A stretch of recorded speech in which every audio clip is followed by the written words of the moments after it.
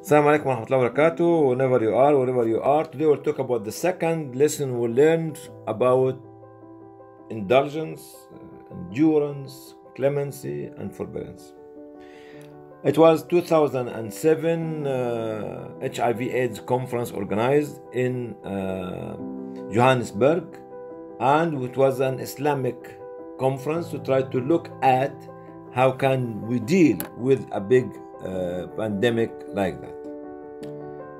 It was attended by more than 150 dignitaries from different Islamic countries, and it was organized by Islamic Relief, and we invited also some non-Muslim organizations such as World Vision. The first incident happened in this conference was during one of the sessions. The speakers talk about the credibility and the integrity of the Prophet ﷺ and his fiqh and the value of his teaching.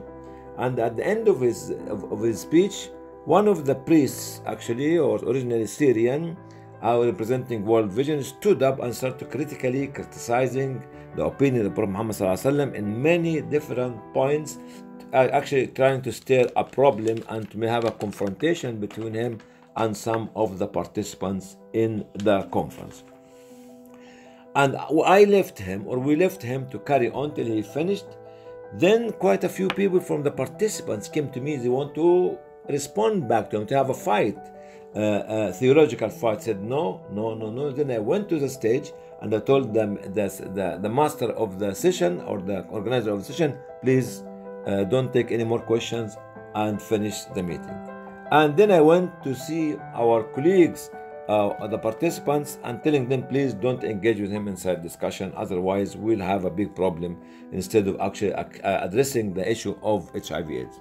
The second incident, I was a chair of one of the sessions, and I was inviting the chairman of each group discussion, and came for me on the stage about 4 people: Harun from Islamic Relief and 3 other people, 2 from Canada, one was a woman and the other one was a man, originally from Jordan.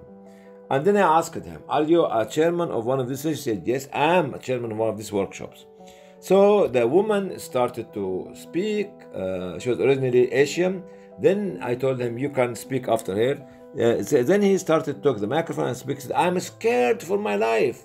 Since I came here, I'm afraid that I'm not going to go out safe as I came, because I am homosexual or I am gay, and I believe that you will not let me to go out. And he started to ask for his right, and actually people were shocked, because nobody did anything to him, and nobody confronted him, and nobody threatened him.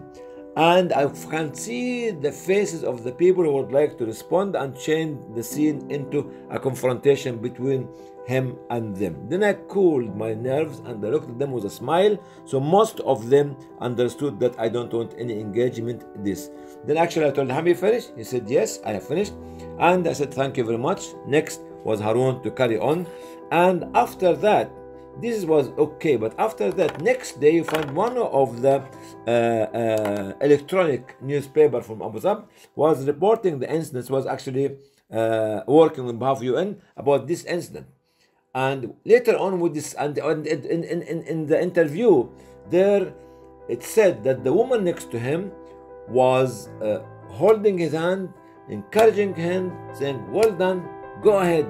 It seemed that was a planned before they came to the stage. And when we discussed his issue with the organizers, he was not one of the chairmen of the group discussion.